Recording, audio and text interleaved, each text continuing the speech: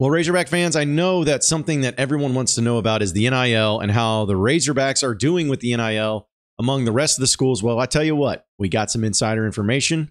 We know exactly what Arkansas is doing with NIL and how good it's going for them. So let's talk about it on today's Locked On Razorbacks podcast.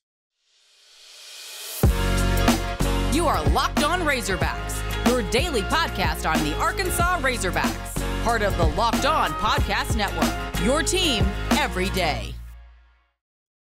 And welcome into Locked On Razorbacks podcast. I am your host, John Nabors. I am also the host of Out of Bounds. You can catch every weekday afternoon from 1 to 4 on 103.7 The Buzz and 103.7thebuzz.com. Hope everybody's having a wonderful Tuesday as we're getting ready for a great week, hopefully, all of us.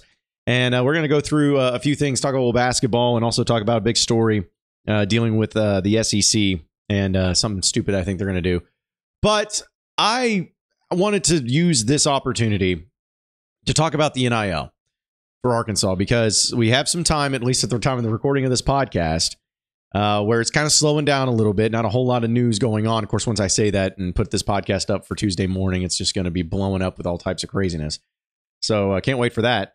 But there was something that really got my interest. And I've been seeing stuff with the U of A where they have done this one Arkansas deal dealing with the NIL. And they even started this deal where they were doing some customizable jerseys that they'll be able to sell, and it'll go towards NIL. And they're basically saying, "Hey, help us out with the NIL. Start putting some money into it," and which I love. I think it's a great idea, and I think it's a great way that if you're a Razorback fan and you truly want to get involved in helping out the student athletes and being able to make the most of their name, image, and likeness, as well as to provide opportunities for great marketable athletes to attend the University of Arkansas, I think that this is something that you absolutely should get in on. But earlier this week, or I should say last week, on my show Out of Bounds on 103.7 The Buzz, I had the opportunity to talk with Terry Prentice, who is the Associate Athletic Director up there at the U of A, who's directly involved with the One Arkansas program and has been the guy that's been all involved with NIL at the University of Arkansas since it very first got started. And Terry's a dear friend of mine. And he's been around for a while, and I've known him ever since I was in college at the U of A, and he does a phenomenal job of being able to do these types of things. And he came on my show, and I thought he had a really intriguing quote about NIL and how it compares to other schools with Arkansas and the amount of money that they're able to put into it, and also gave some specifics as far as what some of the athletes, the student athletes at the University of Arkansas have been earning via NIL. So I'm just going to play the clip for you. It's about 2 minutes long, and it's him talking about it on the show Out of Bounds on 103.7 The Buzz, and we'll give some reactions to it. Take a listen. There's no central database. There's no one software that every school uses. I think the NCAA tried to do something like that originally. But obviously it didn't end up working out. So it's hard to really compare, but from talking to student athletes that are coming from other places, and even seeing what's out there, I'd really have to believe that we're really in that top group in the SEC as far as NIL is concerned. I point to One Arkansas, and that they're really one of, if not the only NIL entity or collective that has full-time employees working on their behalf, not volunteers, which most of these other schools actually have or had up until very, very recently. So I think it's going well. Obviously, our coaches have played a big role in that and being the great coaches they are and putting together successful programs because people like supporting winners, right? So it's made NIL even more appealing.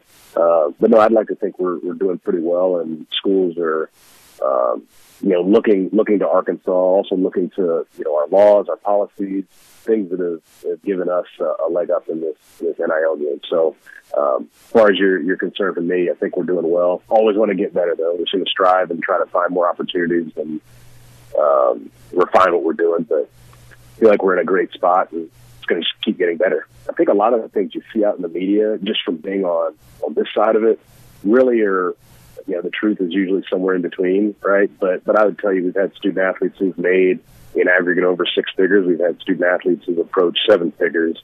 But then again, not every student athlete is making that kind of money, and some, NIL opportunities might be something as limited as product or merchandise or a couple of $100. So But what I would tell you is that we've had student athletes, both male and female, make over six figures, and we've been proud of them and want to support them in every way. So that's, if I can give you some kind of an update, I'd tell you that's where we've been. That was Terry Prentice on Out of Bounds last week on 103.7 The Buzz. And there's a lot to unpack in there. But again, I appreciate Terry coming on, and I'm going to try to get him on the podcast, maybe go into more in-depth situations there. But starting with what he was talking about and comparing it to other schools, particularly in the SEC, and how Arkansas has been competing with the NIL. There is no library, there is no public record, there is no database to where you can just hop in, log in, and check out and see, all right, well, what's the rest of the SEC doing as far as their NIL programs? There's nothing like that. It's just a matter of hearsay, and there's going to be some overbloviated numbers and things that get thrown out by schools because of that fact. And so it's really tough to know specifically what schools are doing. But I think that was really interesting when Terry was saying how when players come in or transfer in, they hear a little bit about, okay, so what was your situation where you were at before? How was the NIL where you were at? And from what it sounds like and what Terry was saying, it's significantly better whenever they come from their previous schools into Arkansas and the opportunities that's provided for them. And I know that, I'm not trying to toot my own horn about this. I'm well, maybe just a little bit, but I've been trying to tell people this for a long time, ever since NIL started. And some people just didn't believe me when I said that Arkansas has a phenomenal NIL setup, and they have a phenomenal NIL program that is better than most of the schools and most of the SEC than people even realize. Like, that's a fact. It is some of the best that you'll ever see when it comes to this particular deal with NIL. So it's already great. But the one thing that really stood out, and this is where it gets people's attention, and got my attention for sure, because, you hear of numbers, but you don't see the exact numbers. But Terry went into it as far as saying that there have been several student athletes that have made six figures in the past year when it came to their NIL, and some even around seven figures when it came to their NIL. All right. That's not a rumor. That's not speculation. That's straight from the guy who is involved in the NIL at the U of A and portraying the message that he didn't give an exact figure, but when he's talking about six figures and seven figures, we know what that means. All right. We know what that means. And we know that with that type of money getting thrown around and being able to make the most out of NIL, that is what's bringing in some of the most elite players, especially the several big-time student athletes that are able to see those opportunities and say, I want to be a part of Arkansas, not only because of the great culture, the fan base, the great coaching and the staff and everybody, but I see that they invest in NIL. They invest in me, and they are going to provide me with those opportunities. And if you just look at it in a logical perspective, you're not going to keep every single player at the University of Arkansas from transferring. It's just not going to happen. A lot of times, again, they're asked to transfer. A lot of times it has something to do with the situation that they're in. But I just feel like with what Arkansas has, they are investing and they are doing their best to make the most out of their best players on campus.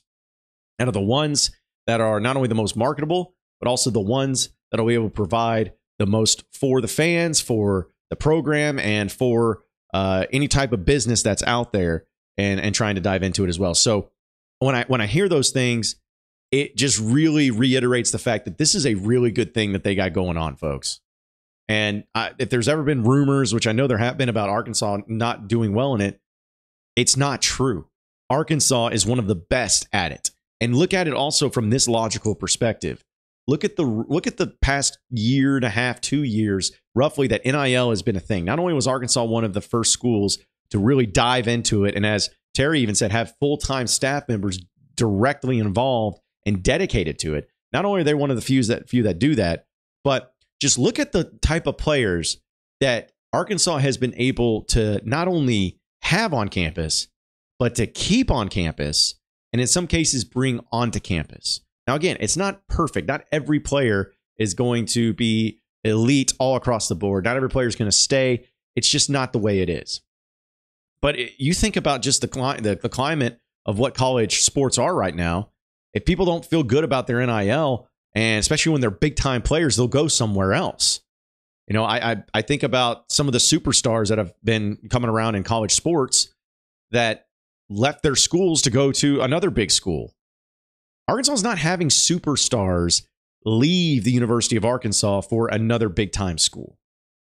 Like KJ Jefferson's not leaving. Rocket Sanders is not leaving. Like Devo Davis is not leaving.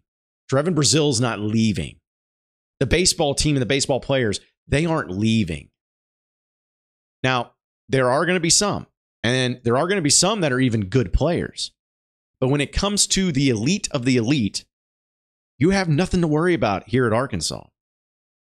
Like seeing Hunter Dickinson leave Michigan. Really? I'm wondering what's going on there. He left Michigan. Why would he? It's a big-time school. Sure, they got NIL. Maybe it's not as good. You think about other big-time players, like in baseball. This past year especially, a lot of players that transferred in like LSU and stuff. Like, I'm not saying it's only NIL, but I mean, a lot of times when those types of schools lose their best players, that might be an indication that their NIL might not be what is keeping them there. And actually, Terry went into that deal as well, where by having great NIL provides opportunities to keep kids on campus where they don't feel like they need to go somewhere else. So maybe there will be some people that are in the comment section right now just like yelling at me saying you're just a homer. They could be just lying to you or whatever. Well, here's my thing. It's one thing to say it, but the proof is in the pudding. And Arkansas is not losing out on some of their best players in their major sports going elsewhere. It's not to say they don't lose players. It's not to say they don't lose good players or even players that they'd like to keep. But when it comes to the top, the big time dudes, the guys that are the ones that are providing the most for those respective programs, they ain't going anywhere. They're not transferring out to some other school. They're staying right here. Think about it, folks. Be logical about it. Arkansas and the One Arkansas program is something that everybody needs to get involved in if you really want to continue on by providing opportunities of NIL for student athletes at the University of Arkansas. I think it's a great investment. Not just saying it, I believe it. I think it's a great investment. I think it's great how it's going, and I really appreciate Terry Prentice really laying it out the way he did and discussing it, where it shows that there are student athletes that are making a great amount off their NIL at Arkansas. Squash the rumors, because if there's one thing that Arkansas, if they're going to win a championship in some sport, I hope so. Some major sport, I hope so. They have the number one recruiting class in some sport, I really hope so. But you know what? At the end of the day, if they don't, it's not going to be because of the lack of NIL. That's all I know. We're going to talk a little bit about the transfer portal actually here in just a second. But first, folks, with Grand Slam, no hitters, and double plays, they're all back. And there's no better place to get in on the action than in the MLB than with FanDuel, America's #1 sports book.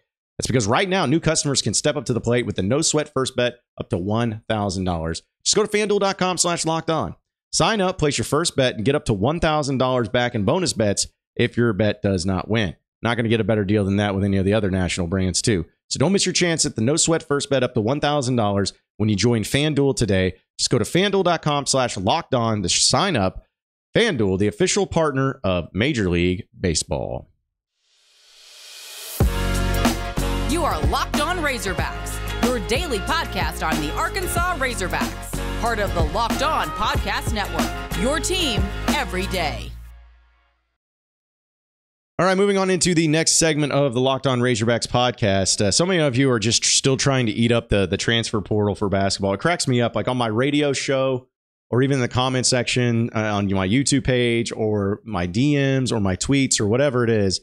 I have so many people that constantly are wondering about the transfer portal in basketball and what's the next move. Because that's the thing with what Muss was doing over the past few weeks. It got really hot and heavy, where there were players just boom, boom, boom, boom, boom. I mean, 5 of them coming in, da-da-da-da. And when it starts moving at that high pace, you kind of get used to it. It's like, all right, so, it's like you go 0 to 60, you want to keep going 60 miles an hour, but when it slows down, you're wondering what's going on. Running out of gas? Is there a problem with the engine? Like, what's happening here? And so I figured I'd address that, at least from my perspective of, where Arkansas basketball is at right now and what they're looking at in the portal, and are they going to be looking at anything more? And basically what my understanding is, and from what I gather, is that there are still some moves being made. There's still some contacts being made. And still looking around at the possibility of adding some pieces to the mix, but it's not as hot and heavy as it once was. There's still going to be between players jumping into the portal, like potential players that are jumping into the portal. There still could be some names out there. I still think there are guys that are in the portal now that maybe have not taken an official visit yet to Arkansas, but they still are talking to. It's happening behind the scenes, but it's just not as loud and as out there as what it was just for that week and a half span, which I know it was so much fun, but it's just not that way right now. So I believe they're still trying to find a possible big man. I know that people keep bringing up Hunter Dickinson. It's like, I don't know. I know he's taking a visit to Kentucky and to Kansas. So just basing off of that, I feel like it's probably not a huge possibility that Arkansas gets Hunter Dickinson, but I never want to rule anything out. So it's very possible that could be the case. And there's also a possibility that, it could just amount to nothing. And they just be waiting on some of the players like Devo and Jordan Walsh and what they're going to do. But I still don't believe that. I still don't think that's going to be the case of what's happening. But I just really, really want another big. Maybe that's selfish of me. Maybe I'm looking at it in the wrong lens. But I want another big man. And I think that because of the amount of guards that Arkansas has brought in and the talent that they're going to have on the team next year, if you could just add another quality big man where your 4s and 5s are going to be Bayfall and Trevin Brazile and Jalen Graham and somebody new, which even if Mekhi Mitchell comes back, I'm not saying that's a bad thing at all. I mean, I'm not trying to say that. Like, I would not mind it if Mekhi Mitchell came back. But I'm just saying, like, they're still going to try to look at every option. You would find yourself in a really good position because you'd have all these guards that they brought in, which are guys that can score and guys that can shoot well and guys that can get to the free throw line and shoot well. Like, you got those guys. And then you have 2 phenomenal offensive players already with Trevin Brazile and Jalen Graham. Brazile's obviously a lot more polished at defense, and we'll see how Graham develops. But you got those 2 guys. And then you got the raw ability of a Bayfall, which defense, he's really what he's supposedly good at and supposedly what he's known for. So that'll be nice. And then throw in another guy, whether it's Mekhi Mitchell or whether it's somebody else. That's a huge group, a core group of players that can really take it to another level. And who knows, maybe some of the developments of the players on the team last year will really put Arkansas in a good position to mix it up a little bit. So, but there's nothing really big, noisy out there. It's more just kind of like, wait and see approach and just look at it. But I know that, Muss never stops. His staff never stops. And they're always going to be constantly looking at ways to get better as a basketball team. So I have complete and total faith in that. I trust them. I trust the type of program that they're trying to put together. But for those of you that have been asking, like, every day on YouTube and on social media and stuff, that's just what it is. Like, and trust me, if there's something that ends up transpiring that I know about or that I'm hearing about or that might actually have some smoke to, where's there smoke, there's fire type of deals, I'll definitely bring it up and talk about it. Like, because I love doing that. I love talking about the transfer portal. It's awesome. But as of right now, it's just pretty quiet, which is not a bad thing. Like, that's another thing too. It's like, you don't think it was like, oh, geez, well, if they're not doing anything, they must be just giving up. And it's like, no, it's very calculated. They're very good at being tacticians of how to approach it and how to get go it on. But I'll just say that I will be shocked if Arkansas does not add at least one more player out of the transfer portal. I will be shocked. I know the numbers always got to figure themselves out, but I just don't think that they're done yet. I think that there's going to be some more guys on the way. It's just a matter of when. That's kind of what we're waiting on. I want to bring up something that means a lot to me, and especially with the SEC doing something stupid, which is not very often, but this is certainly something dumb. And we'll talk about that and more on the other side. You're on the Locked On Razorbacks podcast. You are Locked On Razorbacks, your daily podcast on the Arkansas Razorbacks, part of the Locked On Podcast Network, your team every day. All right, final segment here on the Locked On Razorbacks podcast. So this is something I know a lot of you have probably talked about and have seen the column from Sports Illustrated with Pat Forty, who was writing about it. But essentially what it comes down to is that the SEC is mulling drastic punishments for storming the field and storming the courts. We know that there has been things that have put into place as far as fines that have been, when it's like your third offense, you get fined $250,000 or whatever.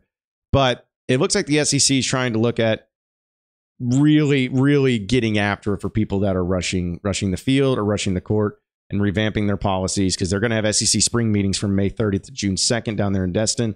And so it could be happening. But a few of the policy changes, again, this comes from Pat Forty.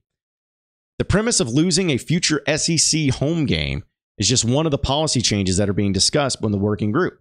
But an even more drastic one is the forfeiture of the game in which the field storm occurred. It is unlikely to gain traction, but there is general agreement that something more needs to be done beyond hitting schools and their fat wallets. You know that the revenue has been coming in, and I guess the first violation was $50,000, second violation $100,000, third violation $250,000, and so they're saying that the schools are just writing that off because of the amount of money that they're bringing in, and it has to do with that they always bring about safety concerns and stuff like that. Which apparently, when I was looking at it, some of the schools that are really in favor of this is Alabama, Georgia, and Kentucky. Which, yeah. Alabama and Georgia for football reasons, and Kentucky for basketball reasons. So that's, of course, why they're in it, because they're never going to rush the field for them. But anyways, I hate this. Like, I hate the fact that this is even a thing. I hate the fact that the SEC is mulling this, because I'm like, you guys have a lot more bigger fish to fry. Why don't you guys figure out targeting first before you start doing this? But here's my thing. There's going to be some of you that probably are yelling at me because it's like, it's a liability issue. Somebody's going to get hurt. All it takes is one. Here's my thing. Every single time, like this, first off, this has been going on from the beginning. People rushing the field and rushing the court. It has happened in every conference, at every level, at high school, college. It happens, and at least as far as many times as it's happened, which happens every year multiple times, there have not been any sort of significant type of issues that have gone on at a high percentage. Like, that's not to say that there hasn't been some times here and there where there were problems, but for the most part, it's been pretty safe, and everybody's been fine, and everybody's gotten out of there fine. But if you want to look at it, it's like, in fact, the thing that I feel like has happened more recently has been actually players causing problems to the fans. Like the Alabama player that knocked out the Tennessee girl when she was running on the field because he was scared for his life, or whatever the Nick Saban said, which is the biggest bunch of crap I've ever heard. So dumb. So if anything, it's been the players that have caused problems. Some people are just like, the fans don't belong in the field and all that. I'm okay. And you know what? Take that route, take that opinion. My opinion is that it's one of the great things about college sports that makes it unique compared to all the professional sports. Because, professional sports are fine, but as like time goes on, I start to really hate professional sports, or at least not appreciate them as much as I do college. And it's just because it's like, if you think about the fans that are in there in the NFL, like in the NFL or the NBA, it's like, it doesn't seem like it's like, what's really the passion there? You got some overloaded teams and free. It's like, it just starts to get to the point where it's just not as fun. And college sports are fun. Yeah, it's not going to be ever as popular as the professional sports. But is there anything better than seeing, a team go down as number one team go down on the road to an underdog where they storm the court, and seeing all the pictures they're taking and hanging out and the players dancing like when Arkansas stormed the court against Auburn, that was so much fun. And then you think about when Arkansas stormed the field against Texas, how much fun that was, and how many people like you, the listeners and watchers, those memories that you have. It's like, that's what makes it so great. So I don't want to see stupid, over the top, ridiculous rules of saying, you could lose the game if you storm the field. Because then that's the case. If I'm a opposing fan, I'm just going to go storm the field on the other team and get them having to lose the game. I just don't think there's enough ways you can police it. I just don't think there's enough ways to regulate it. And I think it just is something that, like, if you're talking about, it's not as big of a problem as you're making it out to be. And I have always said this about rules, about policy changes. And I don't care if it's government. I don't care if it's sports. I don't care about any of that stuff. If there is something that happens that you are wanting to change or to take away, but yet 99.9%, or at least the vast majority of the times that those things happen, or the people that are involved have no problem with it, then it doesn't need to be changed or taken away because of the small little percentage that does. That's bad policy making. I said the same thing about the whole handshake line thing that was going on in sports.